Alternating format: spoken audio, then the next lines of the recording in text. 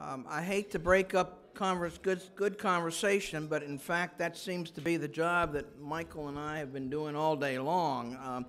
As soon as we get involved in a good conversation, the timekeepers here have to say, well, it's time to move on.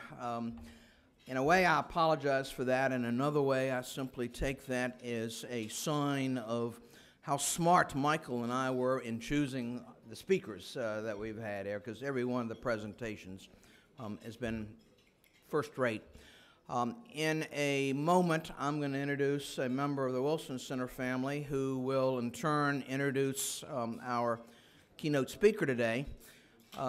Before doing so, however, there's one other person in the room I'd like to recognize.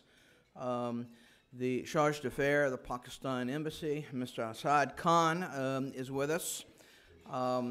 Stated another way, he's the de facto ambassador here, and he's got a lot on his plate, so we're delighted that you were able to spend some time with us today. I'm now going to turn things over to Bill Milam, who will get us going. Continue eating. My hunch is that there's still additional food out there, and maybe during the Q&A session you can go back out and restock your plates. But I don't want to keep us from the intellectual nourishment part of this event. So I'm going to turn things over to Bill Milam. As some of you heard me say this morning, Ambassador William Milam is a senior scholar here at the Wilson Center, a retired Foreign Service officer, U.S. Ambassador to Pakistan, as well as to several other countries, and one of the South Asian strengths of the Wilson Center. Bill will introduce our speaker. Bill, it's yours. Thank you, Bob. This won't take very long because I think we really want to get to the minister, and we don't want to listen to me. At least I don't think you do. But there's a bio of the minister in among the things you should have picked up outside the door downstairs on the 5th floor. But you know, and you know from that he is the Federal Minister for Planning and Development and Reforms. Additionally, he's the Deputy Secretary General of the Pakistan Muslim League, Nawaz, and therefore an important member of the current government, which has taken office about 4 or 5 months ago. And he's been a long-standing member of the party, and has held many other positions in the public sector, including Minister of Education and Deputy Chairman of the Planning Commission, and Chief Coordinator for the Vision 2010 for Pakistan, which is a very interesting process. I asked him what else he wanted me to say, and he said, well, that's about it. But that isn't about it, I know, but I think I won't say anything more about his bio. But I asked him what he was going to talk about, and he said, well, of course, the challenges of urbanization in Pakistan, which seems appropriate to this gathering, so I'm glad he is. And before I leave this, I will say, Mr. Minister, we've had a morning, which I think you did not hear completely, which has been absolutely fascinating, full of very, very impressive presentations.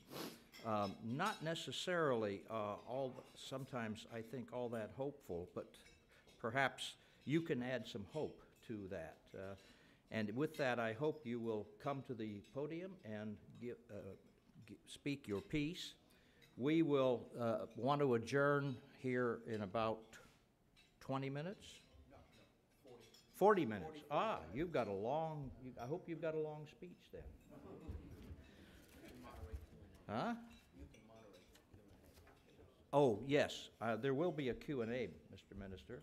We can't do that without a Q&A at the Wilson Center. It comes with the menu, but I will moderate that. And if there's a really bad question, I'll rephrase it.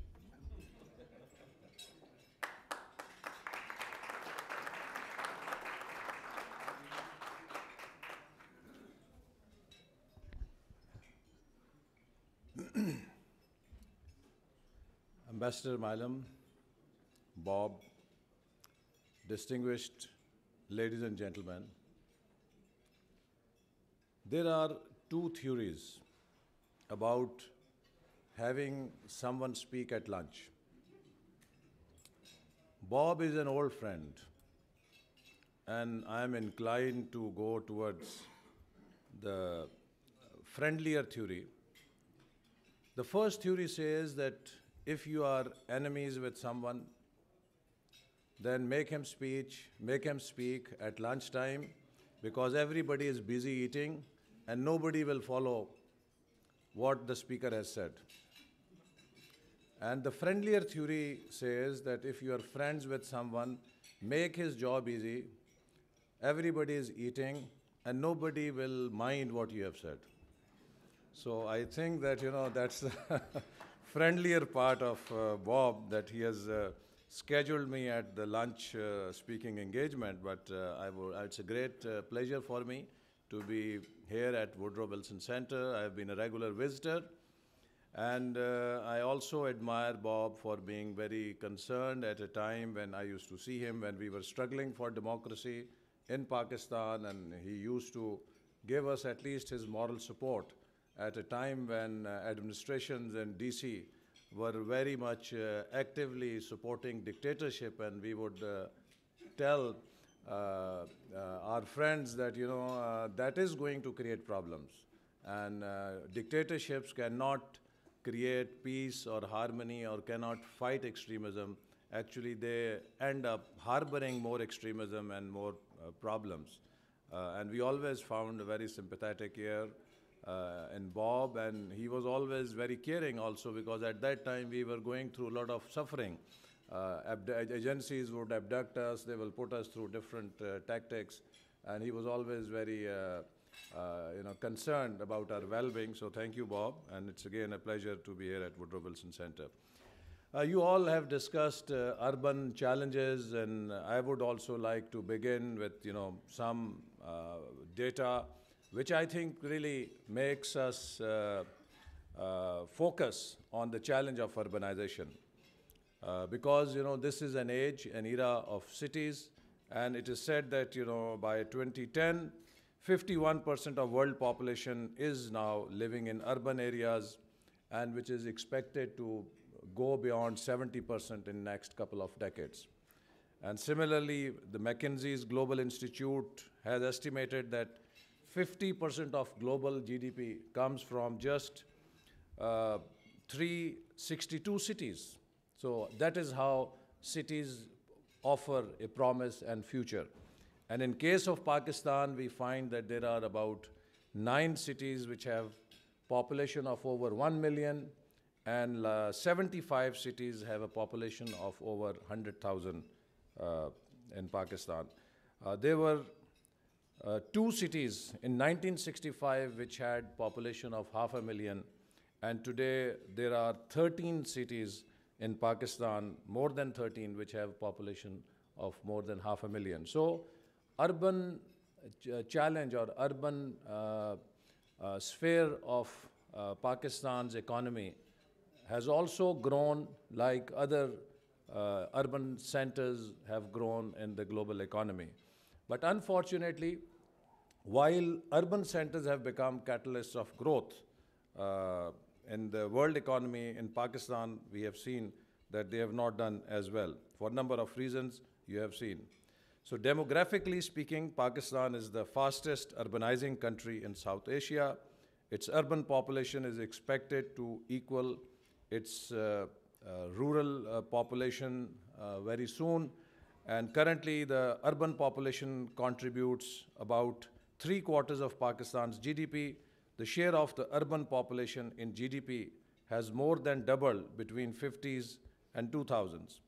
However, I have another angle of looking at urbanization. I don't confine merely to physical space, but would like to draw your attention to wider connotation. In my opinion, cultural urbanization is taking place in Pakistan at a much faster pace than urbanization per se. And I urge and argue that developments in information and technology, exposure through media, and market development, and particularly distribution channels, has transformed many of the rural spaces in Pakistan into virtual cities. The production consumption patterns have changed, rural lifestyle is changing, and so are the behaviors of people. The rise of middle class, exposure to urban lifestyle, emergence of new distribution channels, empowered youth, and increasingly rising share of services sector in Pakistan's GDP have changed rural polity. I hail from a rural constituency. 10 years ago, the voters of my constituency used to judge their to-be representatives on the basis of simple criteria, the one who could help in getting their issues resolved in Land Revenue Department and Police Department. Today, besides these two issues, they would also demand better health facilities, improved services of sanitation, piped drinking water, electrification, supply of natural gas in their village, improved infrastructure, better education for their children, and especially road connectivity. It is not only about their micro-level issues, they would also discuss Pakistan's foreign policy, its stance towards drone attacks, perceived level of corruption and inflation, etc. And that is what I call that, in addition to an urban economy, we have an urban-rural economy emerging very fast, where in rural spaces, people are increasingly living in an urban lifestyle. When I go to villages in my election campaigns, there is not a single item which is in use in urban lifestyle that is not available in rural areas. So you are presented all the juices, all the beverages, all the tissue boxes, and everything, every element of urban lifestyle is there in the rural areas and villages. And that is bringing about a very transformational change in the expectations, in the aspirations of the rural population. And at times, I find it very difficult where to draw the line, where urban ends and where rural begins, because these lines are becoming very blurred. A multinational milk pasturing company collects fresh milk from them, so they are running out of fresh milk and would offer you a cup of tea made up from processed and packaged milk in place of a glass of milk, which traditionally used to be part of village hospitality. They would also offer bottled water and box of tissue. I'm quite mindful of the fact that, like any other country, inequality does exist in Pakistan too. The picture of rural transformation, which I am portraying here, may not be a representative picture, especially in some of the more underdeveloped areas in Punjab, Sindh, KPK, and Balochistan. However, emerging middle class is a major game changer, and one can observe certain degree of cultural urbanization in emerging middle class across Pakistan. I would like to address the questions posed to me in the broader connotation of urbanization. And first things first, government's policy on managing urbanization. At Ministry of Planning, Development and Reform, let me say that, one of the, problems we have faced in last 14 years, in 98, we initiated Pakistan 2010 program that was to develop a plan for next 12 years. In 99, when military government came, it discontinued the plan and instead was not even able to offer any tangible five-year plan to look at the future demands of the country. So largely, the country ran for 14 years on year-to-year basis. And in this process, an explosion was taking place in our urban cities, in many other areas of Pakistan's economy, but nobody was looking at the demand supply side. We had, after 9/11, our growth rates go up because of very liberal inflows of reserves that created an artificial period of prosperity. People migrated to cities. There was more consumerism in cities, but then who is going to provide for energy? Who is going to provide for the infrastructure? And that supply side was missing, and as a result, today we see that there is breakdown in energy sector, there is breakdown in infrastructure sector, whether it is urban areas or it is overall infrastructure of the economy. In energy, it is very common to believe that there is a demand and supply issue, that if we have more supply, we will be able to overcome the energy deficit. But to our surprise, we found out that during the month of Ramadan, when we were trying to ensure power supply at the times of start of fast and ending of fast, when we put a load of 16,000 megawatts on the system, the transmission system and distribution system was not capable of handling the load, and it will trip down. So there is this bottleneck of the infrastructure because it was not upgraded for new demands. It is not capable of sustaining the new growth levels which we seek. So the first thing we did was recreated an independent Ministry of Planning and Development and expanded the scope of Ministry of Planning and Development to planning, development, and reform. Because, as you know, we live in very challenging times, in very fast, dynamic environment. And what can more be illustrative of our times than this piece from the Museum of Smartphones called BlackBerry. 2 years ago, it was a market leader, 53%. And today, it is on the brink of bankruptcy. So that is how fast the environment changes. And if we are not able to align our internal responses with these changes, whether these are demographic, whether these are economic, whether these are social, whether these are technological, we run the risk of becoming redundant. So reform has to become a continuous process in governance, and therefore Ministry of Planning Development role was expanded to be planning, development, and reform. Yes, I agree, there is a capacity issue. There is a serious capacity issue, Dr. Nadeem Haq was mentioning, but then what do we do? If there is a capacity issue, and if we have to address it, we have to find new, flexible ways of tackling this problem. So what we are trying to do is we are moving towards a more participatory and collaborative mode of planning and development, where you try to harness the potential, whether it exists in academia or private sector or in diaspora, and create flat structures. Because, as you know, that Friedman has said that the world has become flat. So our planning and our development approach also has to become flat. The whole of Silicon Valley is today investing to create mobile work styles. How can people do multiple tasks, not by going to their offices, but maybe wherever they are, and they can do different tasks. So that is the new mode in which we are trying to attract some talent from within the country and outside the country in a virtual setting, so that the whole planning process becomes a virtual planning process, and we are not constrained by the geographic presence of those experts if they are not willing to join us.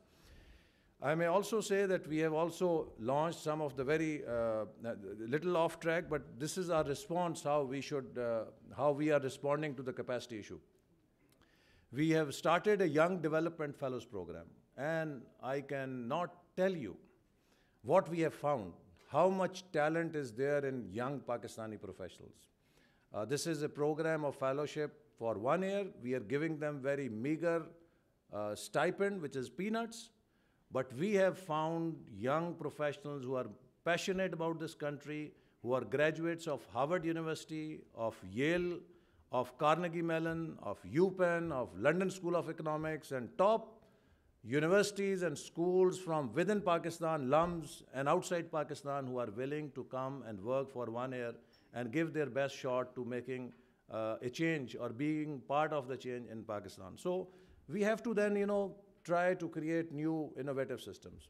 We have partnership with the Pakistan Business Council, and we have asked them to finance salary of 7 to 8 professionals, which we cannot afford to pay out of government rules. So the private sector must support or sponsor their market-based salary structures, and they will be parked with us, they will work for us. So that will be one way of attracting talent from the market while we attract them on the market salaries, but government is not paying and we do not come under any binding that how have we recruited them, because they will be recruited by Pakistan's premier business council on merit and through a transparent way. So this is how we have to build the governance structures. One of the major problem in our urban management was the 2002 devolution scheme, which was introduced by General Musharraf. And it played havoc with our capacity or governance. What it did was, it demoralized the civil service, and there was a mass exodus of at least 300 to 400 very young, bright civil servants who left the civil service of Pakistan and joined World Bank, Asian Development Bank, other banks, because they were totally disillusioned with the reform. And the other thing which this reform did was, it clubbed urban and rural centers together. So if I was a Tehsil Nazim, there was no distinction between the urban jurisdiction of my domain and the rural jurisdiction. So I mean, the whole focus on urban issues was lost. So as a result, we had serious capacity issues. Devolution was done without catering to the capacity issues at district level. So what we see, I remember in 2002, I wrote an article in the news paper that very soon the first victim of this urban areas will be the public health engineering, and people will be left without clean drinking water. And within 3 to 4 years, we saw total collapse of public health engineering infrastructure, because the government had devolved this department without creating any capacity in the districts. So sometimes when you do reforms which are not in the right sequence, which do not have buy-in of all the stakeholders, those reforms play havoc. And that is what happened in 2002 devolution scheme, which was done in Pakistan without buy-in of the civil servants, without buy-in of the political parties, and without thinking about the sequencing of the reform, that if you have to devolve, you also need to create capacities in the local structure so that they can handle the new responsibilities. The result was, there was no capacity, the powers were devolved, and we saw gradually breakdown of infrastructure in urban areas. And that has made the whole challenge very complex. So now we are working on Pakistan's Vision 2025, a long-term plan to create a roadmap on which, through which, how can we not just fix our problems, but also can put Pakistan on a fast growth trajectory. A country which has overwhelming young population, which has a population growth rate of 2%. If it grows at 3 and 3.5%, then for sure we are setting it up for a spring revolution in every spring. If we want stability, we have to produce high growth platform for the economy, which is 6 to 7%. And if we at least, and if that is the platform we want to set for country, then the urban centers as catalysts, as drivers of growth come in perspective and have a very important role to play.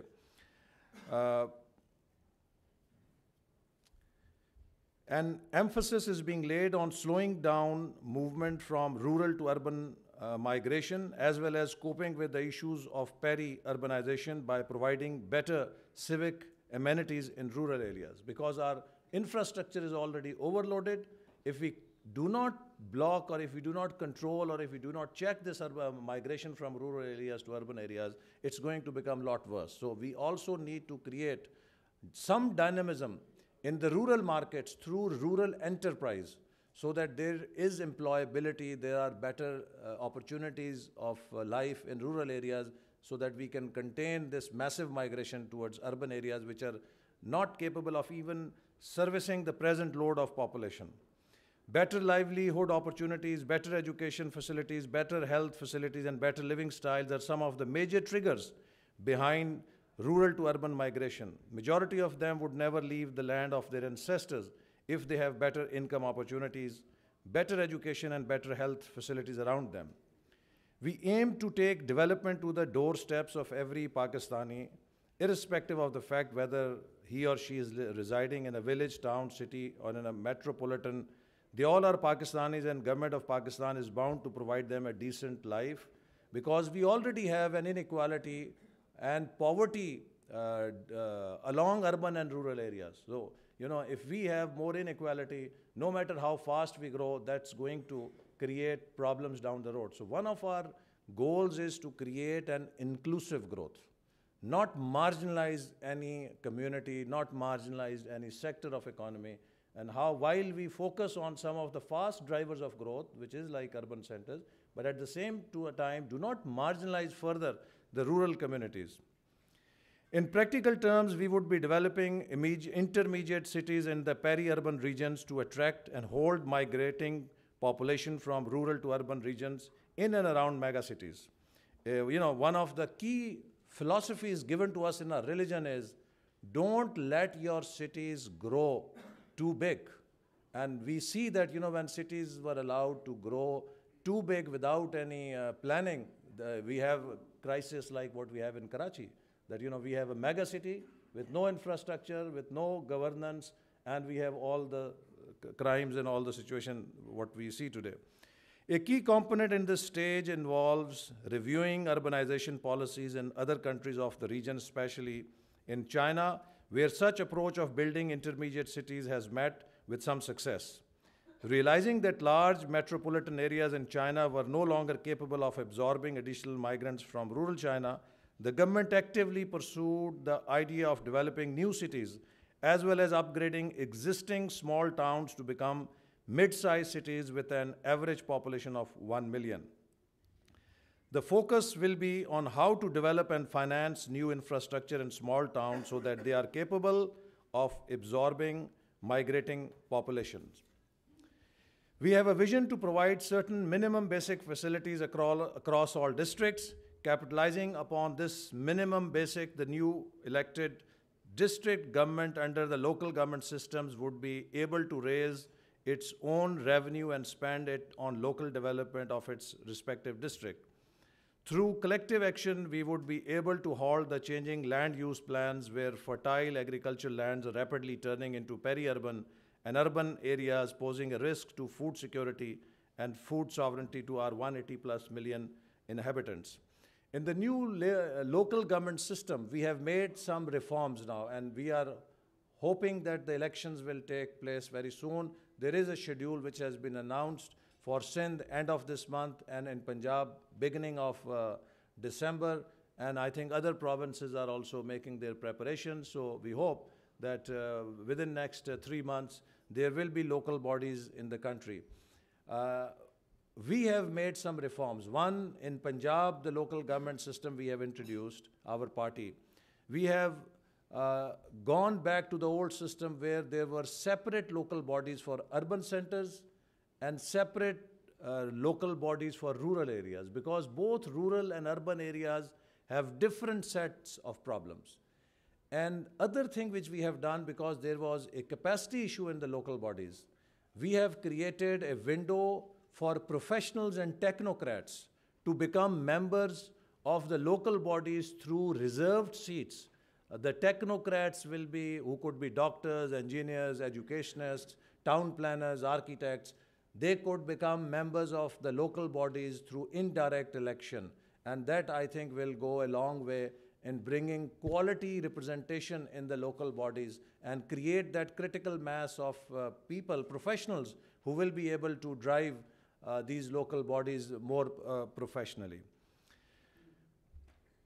The rapid urban growth is almost invariably accompanied by congestion, pollution, deficits in the provision of civic services, formation of peri-urban slums, increase in crime rate and urban poverty.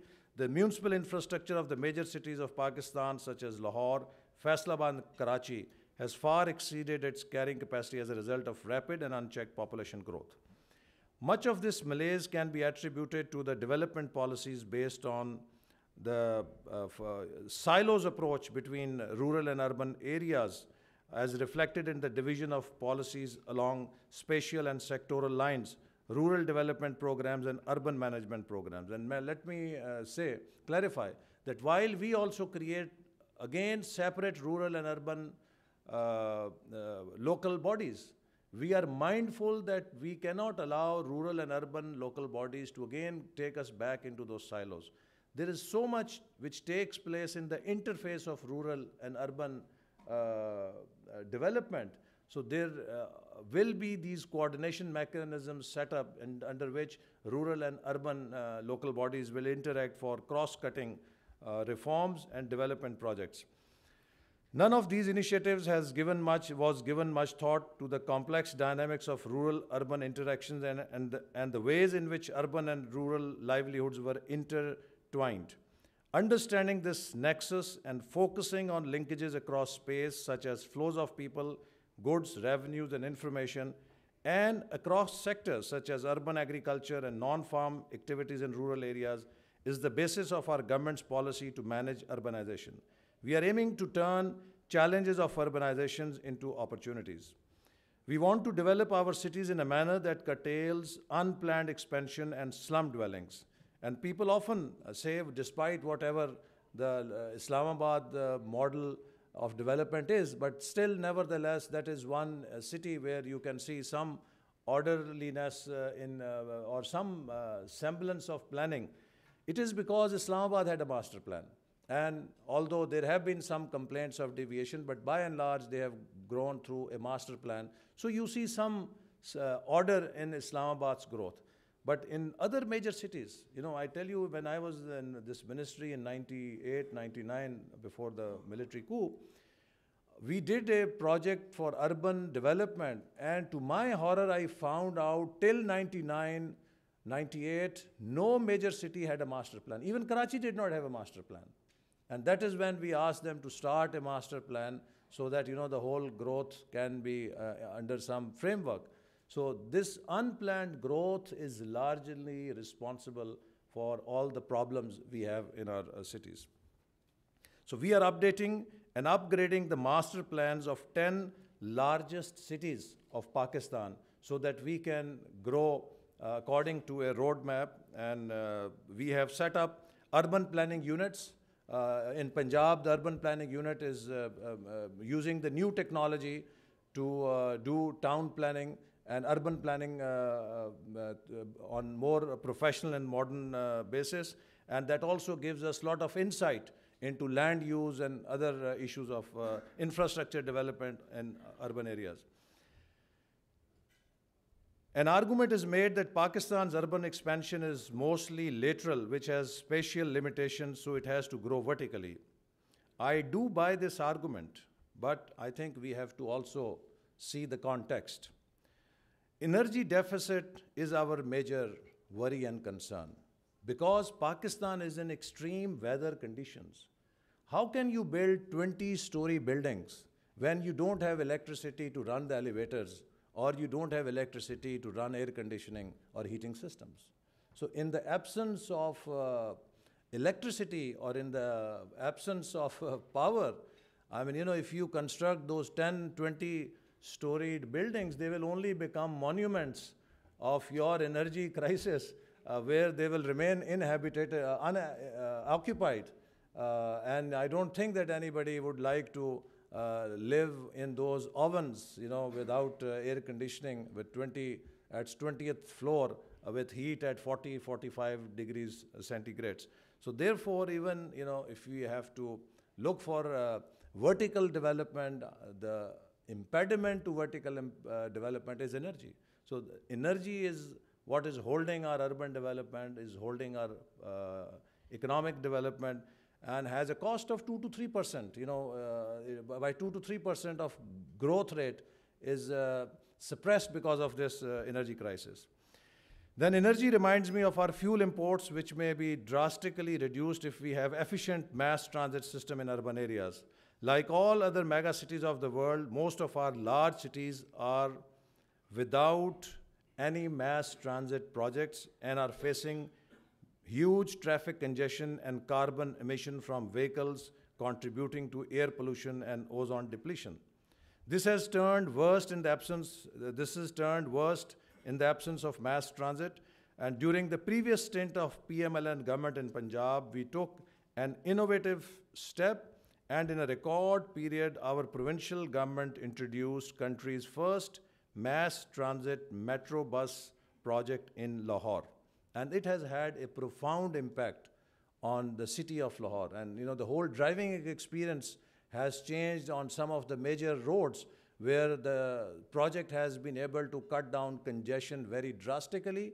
The travel time has become more predictable, and many factory owners and businessmen have told me that how their whole work is transformed because their workforce, which used to previously take 2 hours or 3 hours, sometimes late by 3 hours or 4 hours by traffic congestion, can be at work exactly in a very predictable 20 or 30-minute journey. So they're always in time, and their work productivity has increased greatly. So this is how what we are hoping that our vision of managing urbanization in cities with efficient mass transit system is to take this further. And now we are planning to introduce metro bus and mass transit projects in all major cities, especially in Karachi, Faisalabad, Peshawar, and Rawalpindi, Islamabad. Besides mass transit system, the federal government also believes in facilitating provinces towards urban and city-specific commercial reforms, because urban management is a provincial subject, and we have to understand in Pakistan after 18th Amendment, the whole context of economic planning has changed. Now provinces have more resources and they have more responsibilities. Urban development comes within the jurisdiction of provinces. However, we feel that if the subject has been devolved, that does not take away the role from the federal government to play the role of a facilitator or a coordinator. Because if federal government did not coordinate with the provinces, we run the risk that devolution is going to further increase inequalities between the provinces. The provinces with better capacity will grow much faster, and the provinces with lesser capacity are going to be left behind. So we have a role to coordinate with the provinces where we facilitate sharing of best practices amongst provinces, and we sort of create a setting where provinces compete with each other on service delivery and better facilities for the citizens. One of the key examples of this has been observed in the past 3 years, whereby the government of Punjab has initiated automation of land records, reform of zoning and building regulations, and amendments to Agriculture Marketing Produce Act, which in the past used to hinder with rightful access of farmers to urban agriculture markets. The land record computerization is another very significant intervention which we have made, and we intend to take it to all provinces in partnership with the provinces, because there is this there are so many studies which show that when you give people right of ownership of their property, and if they have lawful legal documents, that economically empowers them and enables their entrepreneurship to come out much more faster. So the link between your property ownership and your economic contribution is one of the very strong correlations, and I think this land record computerization project is going to be a very major step in that direction. We believe that urban markets where the act of exchange takes place is a value provider for rural farm and non-farm entrepreneurs, and help towards a balanced growth across the country, while also producing affordable prices to the residents in the urban areas. We are also mindful that supplementary reform of labor and capital markets are important in retaining people's energies in cities. In order to do so, we have demonstrated during our 5-year tenure in Punjab that there is a need to revisit the role of state as a service provider. It is in the same spirit our government has allocated funds for low-cost housing schemes in its federal budget after coming into power in May 2013 election. And now federal government is trying to do development in suburban areas and provide low-cost housing in the cities, not just to provide better facilities to residents, but also as a means of jump-starting the economy through construction industry. Ministry of Planning, Development and Reforms is actively working with other federal entities in order to plan and coordinate these projects as part of the implementation process of Vision 2025. And in order to ensure needs of an urbanizing Pakistan, our ministry is working in close coordination with Ministries of Housing, Works, Inter-Provincial Coordination, National Food Security and Climate Change divisions. The Vision 2025 is based on 7 pillars, and that is a framework with which we are going to address the issue of urban development as well as the rural development. And the 7 pillars are: 1, energy security through an integrated policy. Without energy, there can neither be urban development nor there can be rural development. So our number 1 priority is to focus on energy, provide energy. If you don't have energy, it's like having a BMW standing outside your house and you have no fuel to run it. So you can have a good look at it, but you cannot drive it. So right now, lack of energy is hindering our economic potential, the potential of growth in the cities. The cranes will not come up unless there is energy. And unfortunately, energy is not there because in last 14 years, the thinking or planning was not done that what will it take to sustain our growth in future and what should we do now in order to support energy in future. So now we have decided that we will look beyond 2013 and look up to 2025 and see that what are our energy needs and how can we not only meet our today's needs, but also tomorrow's needs. Secondly, creating a modern infrastructure. Now, our present infrastructure is not capable of sustaining growth rates. As I said, we have the bottlenecks in power sector, we have bottlenecks in transportation sector, our roads, our rails, our ports, everything is very much a bottleneck to support higher levels of growth. So we need to upgrade our infrastructure in cities and in the country. That's our second priority. 3, resource mobilization. You cannot fuel growth if you do not have your domestic resource base. Unfortunately, in 1999, we left 13.5% of tax to GDP ratio. Today, it is down to 9% of tax to GDP ratio. If you don't have your domestic resources, you cannot fuel growth on borrowed money. There has to be generation of domestic resources to build this new infrastructure, to build for the new development projects which we think there should be out there. So we are therefore focusing on tax reforms so that we take back our tax to GDP ratio to 13 to 14%. We are focusing on science, technology, and innovation so that we create more endogenous drivers of growth. And we are focusing on export sector-led growth, which will be through a cottage industry in the cities, and that will also help us revive the urban growth. Number 3, we are moving we want to move down the value chain from low value to high value. And that requires creating technology triangles. Technology triangles between public sector, private sector, and research and academia. Over last 10, 15 years, one thing nice which has happened in Pakistan, and again, I would not hesitate to say that I feel very happy that in 98, through Vision 2010, we laid the foundations of this intervention in Pakistan's higher education program, where we started a very massive intervention to upgrade Pakistan's competence in higher education through PhD programs in the foreign universities and indigenous PhD programs. And we allocated very sizable funds. And the good thing was that through Dr. Ataur Rahman, who was my team member in this project, when he became Minister for Science and Technology, we had continuity. So he continued this program. And the result is today, Pakistani universities have a major robustness in terms of new manpower, in terms of these new young researchers who are out there and now returning from overseas universities, best universities, and some are product of local universities, and who are now trying to do research in our own problems. So how do we create research, private sector, and government triangle as a collaborative arrangement for future development of our export sector and our economy is very critical. And that is the mode in which we are trying to go forward. Then building social capital and human capital.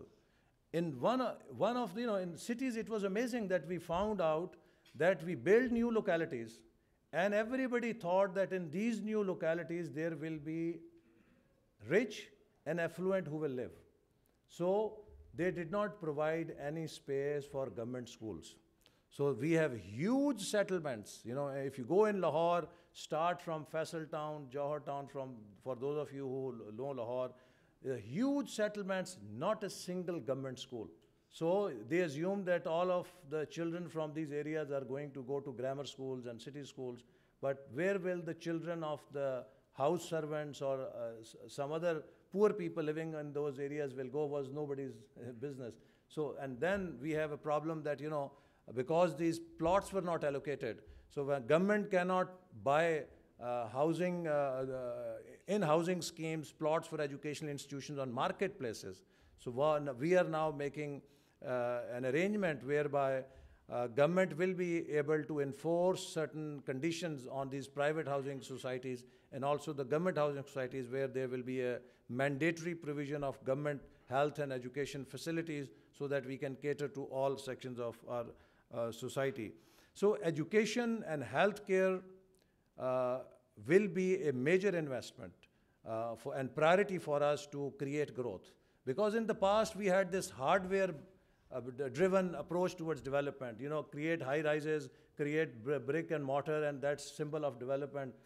That's half of the story. You know, there has to be enterprise in people. There has to be a work ethic in the people. There has to be the right skills. There has to be right education. It is the software, the human face. It is the human genius which actually becomes the power to turn that hardware into real value.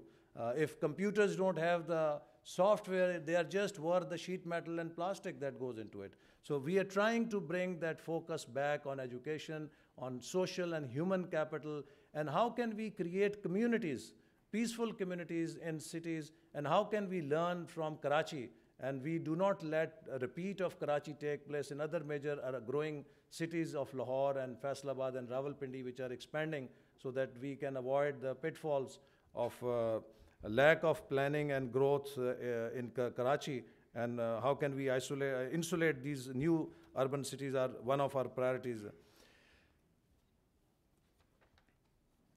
So I think, you know, how much time is left? 5 more minutes. So, you know, I would like to then say that, touch upon 2 unique dimensions of urbanization, which merit further deliberation in Pakistani context and would be an important component of our Vision 2025. First, as I said before, try to streamline rural to urban migration in Pakistan, predominantly involving men who first migrate to cities searching for employment. Years, sometimes decades later, they become financially secure and then have the rest of the family relocate to cities. During the initial stages, women stay behind in villages, attending to family, land, and cattle. Thus, urbanization in Pakistan poses unique gender-based challenges, which result from the segregation of the basic family unit. Our government is focusing on gender-based dynamics of urbanization with a focus on the challenges faced by women left behind in villages with additional maintenance burdens. Mindful of this fact, we are planning to initiate special sports schemes for rural women, especially to meet their health and dietary needs through strengthening lady health workers and model health unit schemes. Second unique dimension of urbanization in Pakistan is the role of internally displaced people. While the economic determinants of urbanization have been studied in considerable detail, the impact of internally displaced people on urbanization, especially when the internally displaced are not repatriated to their rural communities years later, has not been fully explored or understood. In 2009, Pakistan recorded the highest number of internally displaced people, that over 3 million individuals. A large number of those were displaced had to leave their homes because of the terrorist violence and the government's response against the perpetrators of violence. In addition, natural disasters such as earthquake in 2005 and the floods in 2010 also displaced millions of Pakistanis. We want to focus on hitherto ignored role of internally displaced individuals who migrate in a large numbers in a small period of time to urban areas, resulting in demand shocks for shelter, water, food, security, waste management, health, schooling, and jobs. The challenges and opportunities of urbanization are numerous, and one can talk about them for hours. But I'm quite mindful of paucity of time and would quickly touch upon next question, which is extremely interesting in the context of Pakistan, whether it is possible or feasible to build political constituencies in Pakistan on behalf of a more forward-leaning approach to anticipating and mitigating the urban challenges Pakistan will face in the coming decades. I am a firm believer that both urban as well as rural areas in Pakistan no longer function as mere space of settlement, production, and service. They now profoundly shape and influence social and political relations at every level, determining advances and setbacks in mode of production and providing new contents to norms, culture, and politics. However, the growing population of cities, especially in cities like Karachi, home to 15 to 20 million people, because we still have a census to take place and then only we would know the accurate figure. Lahore, home to more than 10 million people, Faisalabad and few others which would soon touch 10 million population, mean that these cities can shape the national political agenda. Having realized the importance of cities and political landscape, we cannot say that political constituencies are being organized around the rural-urban divide. The mainstream parties which can reach the voters across Pakistan, like PMLN, can manage to get their candidates elected, both from rural as well as from urban constituencies. It is important, therefore, that utmost effort should be done by parties in power to bridge the various divides between haves and have-nots across rural and urban areas. The urban and rural divide in Sindh has a different context that is more on ethnic basis rather than urban or rural divide. In the end, I wish to thank the Woodrow Wilson Center for taking such an important initiative and bringing Pakistan's important issues like urbanization on the forefront. Our government is very committed to developing the fullest potential of our urban centers and also to listening from national as well as international think tanks and research community. And we very much would like to strengthen these linkages because, as I said, the model, the course of action for us for future is developing a triangle of public, private sector, and research and academia. So the knowledge has to constantly drive into our policies and into implementation. One of the challenges we face, which in the words of a Harvard professor, is that a sick organization has a huge knowing-doing gap. You know a lot of things, but you do a very poor job of implementing them. So we have to bridge this knowing-doing gap, and with the help of think tanks like Woodrow Wilson Center and other research institutions, we want to have feedback which will enable us to put this knowledge into practice. If the knowledge is not put into practice, its value is lost. The Prime Minister of Pakistan has already approved setting up a high-power advisory committee for our Ministry of Planning, Development and Reform, comprising of members of think tanks and academic research institutions. And I've realized that most of the members of our advisory committee have delivered lectures at Woodrow Wilson Center, which reflects the importance of the center as well as the academic credibility of the thinking community to whom we are reaching out for their situation analysis and global stock of lessons learned. So, ladies and gentlemen, a planet free from hunger, poverty, fear of war, terrorism, coercion, and needs is possible. However, to reach there, we would have to start with a society free of all of the above-mentioned malaise. I am hopeful that together we can work for sustainable societies, countries, regions, and planet. Thank you once again for your attention. So, I take questions here? Huh? Yeah, I can take 3-4 questions. 3 questions? Yeah. I'm going to follow my instructions, although I'm not known for doing that. 3 questions. There's a Marvin Weinbaum over there. Wait a minute, I think there's a, hold it. I think there's a microphone coming your way. Have I got a question on this side in the meantime? You've answered all their questions to the right, Mr. Minister. Go ahead, Marvin. Wonderful to have you here. Historically, one of the manifestations of urbanization has been that the rate of population growth declines. It's often said that Pakistan has not followed that phenomenon as other countries have. Now, Minister, you've spoken a great deal here about planning on so many fronts, but the one area which you've not touched on is family planning. And one has to ask whether so much of what you are intending to do is not, after all, undermined by that fact.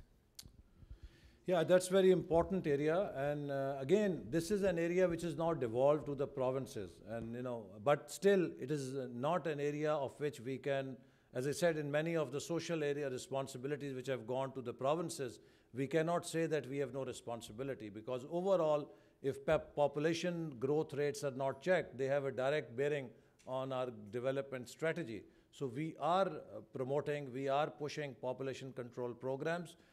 Along with the traditional population programs, what I can safely say that the strongest correlation and the most effective program of population control is promoting education in the girls. An educated mother has a planned family. And if you look at the large families, it is mostly with uneducated mothers. So therefore, while we do our traditional population planning programs, we are very actively promoting education of girls to bridge the gender gap which exists in education sector. And I think through this multi-pronged approach, we should be able to control it. We have made some progress. 20 years ago, it used to be 2.93%. It has come down from there to about 2%. And now there are also strong economic pressures which are working actually both ways. In certain areas, they are forcing people to go for smaller families. And in certain poverty circles, they actually become an incentive for families to have larger families because they have free labor on their fields or in their settings. So it is quite a complex challenge, but we are committed and we want to bring it further down.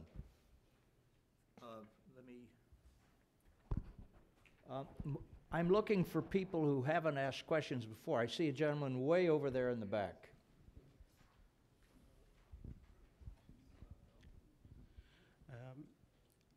You talked about Musharraf's system, local body system, but your party, Pakistan Muslim League, did not conduct the local bodies elections for the last, I think, more than 7 years. So the people were deprived of local bodies. Why? And second, you talked about urban migration. As I know, PMLN is a party of big cities. And you have more focus about Lahore, Faisalabad, big cities. And you never facilitated the people of far-off areas. Why?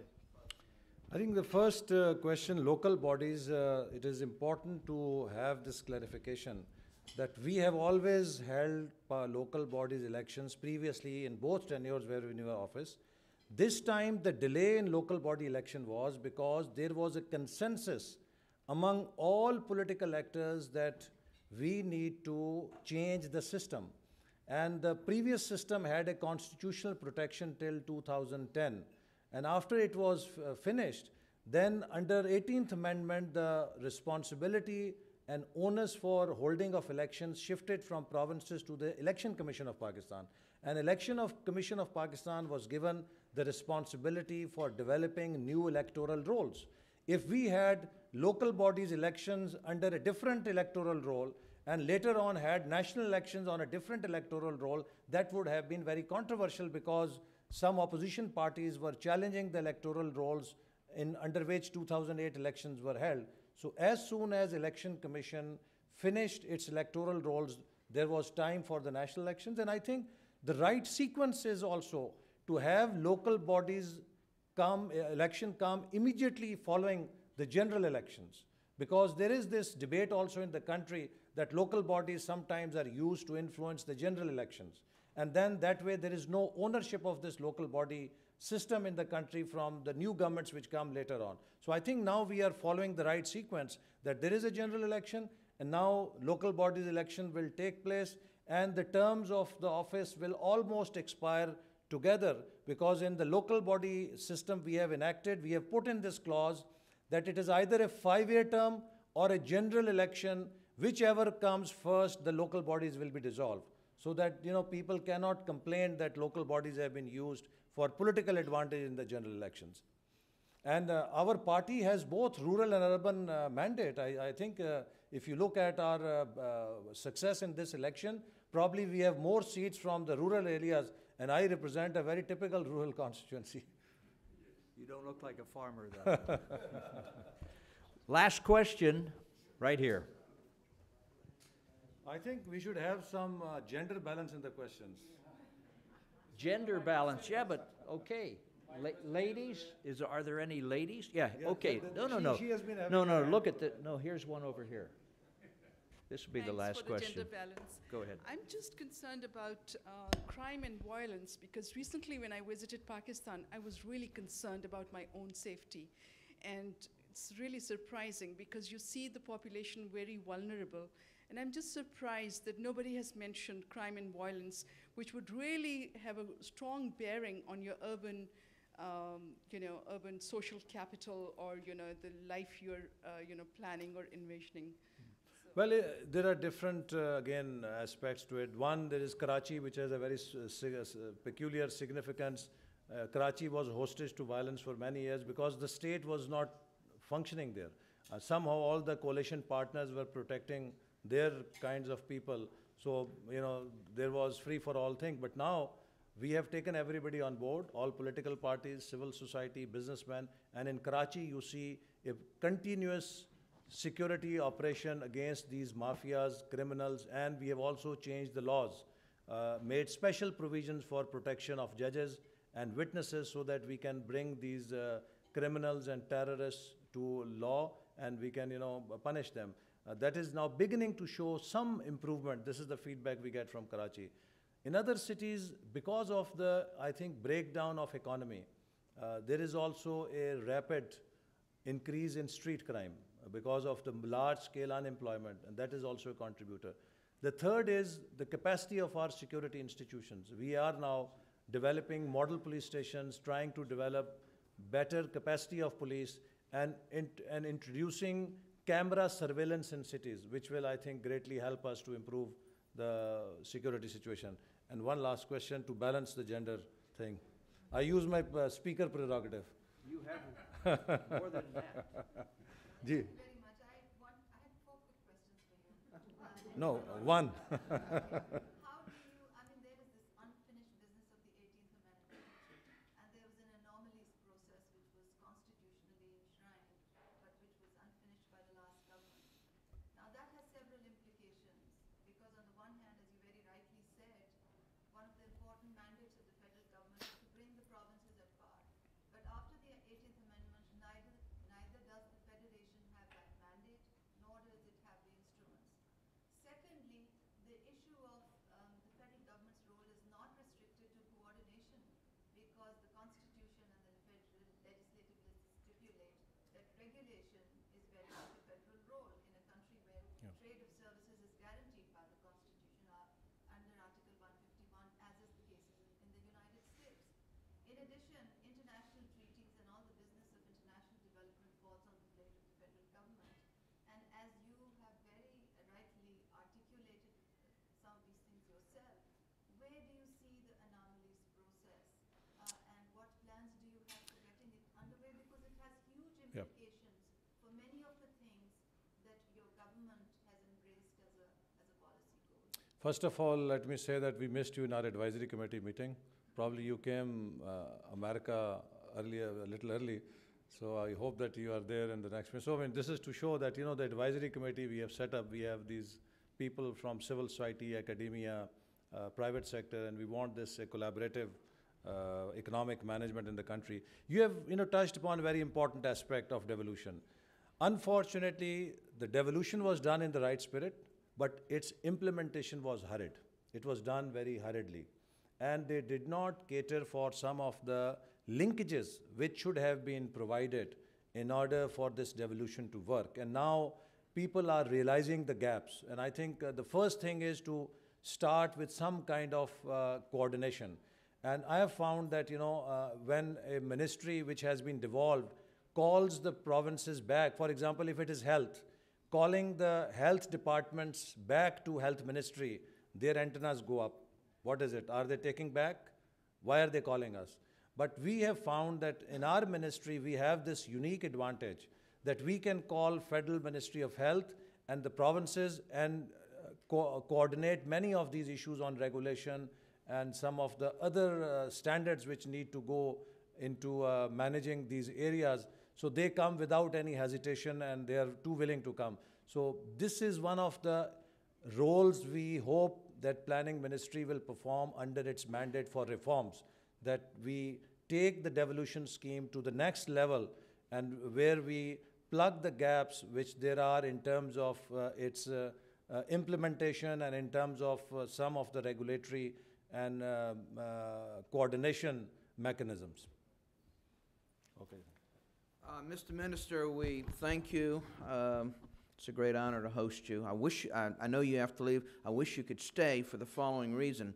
There's been a number of references that a lot of this morning's commentary was pretty pessimistic. Well, this afternoon, immediately, we're going into a session titled Private Sector Solutions. So I think we'll be looking at the opposite side of the coin. Through this pessimism, just 2 minutes. Listen, Pakistan should be seen from the prism not of the weather factors, but of the climatic factors. Any system is judged on its health on climatic factor and weather factor.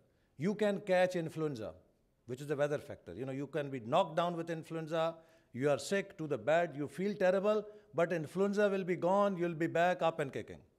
But if, God forbid, one has a terminal illness, that is a cause of concern. Now then you are gone. So if you look in Pakistan, all the climatic factors which relate to health of the ecosystem, most of them are on a very positive trajectory. We have seen that the rule of law movement has gained strength and it is on an ascendancy path. Judiciary is becoming more and more independent. Rule of law is exerting itself. 2, there is growing consensus on constitutionalism. Failing societies have discord and conflict on constitutionalism. We have done it with consensus. 3, political actors are showing signs of maturity. They are collaborating and competing simultaneously.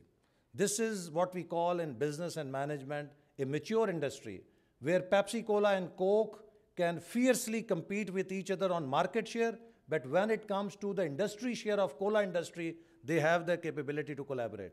So political actors in Pakistan have competed and collaborated simultaneously. That shows a very healthy sign.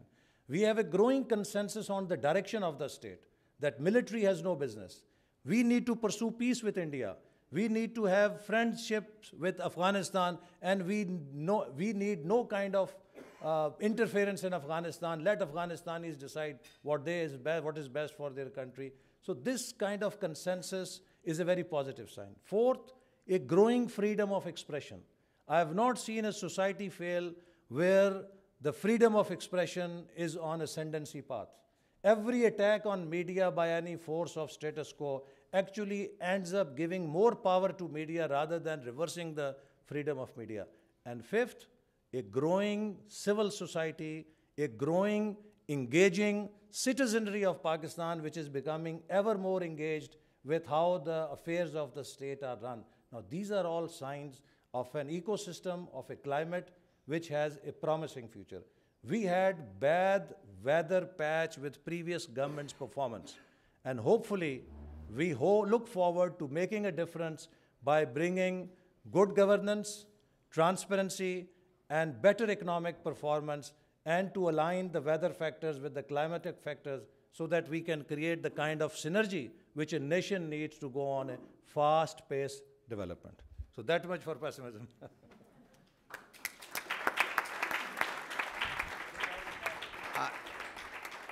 That's a good note on which to conclude this session.